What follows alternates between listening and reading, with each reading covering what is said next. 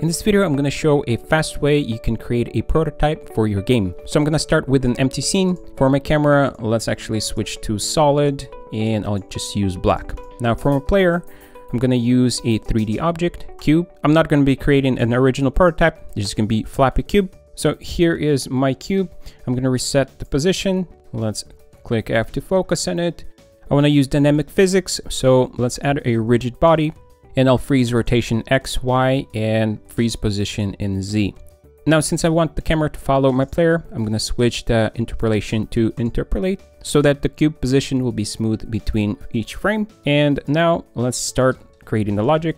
So I'm going to use script machine, and this component is part of visual scripting in Unity 2021. I'm going to switch to embedded, and here I can start creating the logic. Now I want this cube to move. So I'll add a move unit. I'll explain more about the units that I'm using here a little bit later. This is going to move the cube. To make my cube jump on touch, I'm going to add a touch unit. And when the screen is actually pressed, I want to trigger a jump.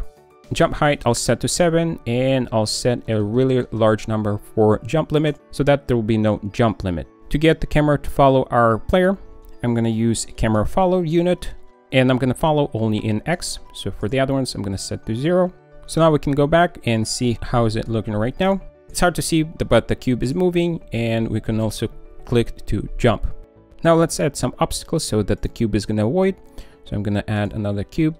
I'll just name it enemy, and in my tag, I want to actually select enemy so that we can filter collisions by that tag a little bit later.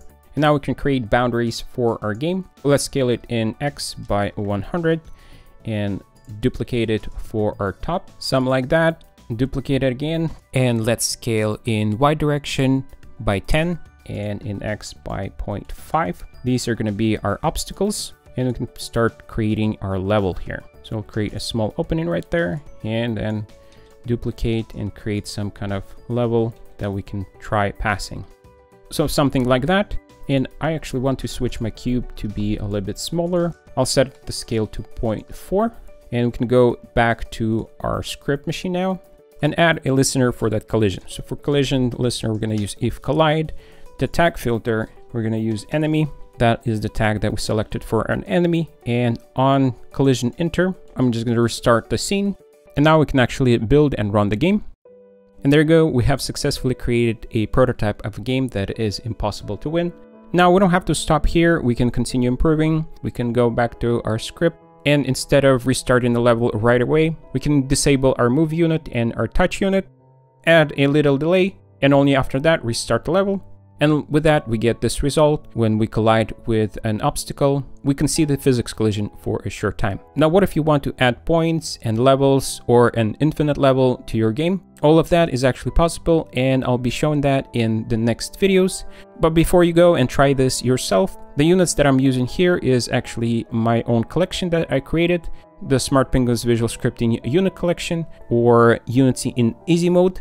And at any point, if you want to try out some of these units and see if they're going to work for you, there's a link in the description where you can actually get some of these units and test them out. If that is something that's going to help you in your prototyping or game creation, you can consider getting the full collection. I'm constantly adding more units to it, so there's going to be more addition to these units. Now, if you liked this video, be sure to click that like button, and I'll see you in the next one.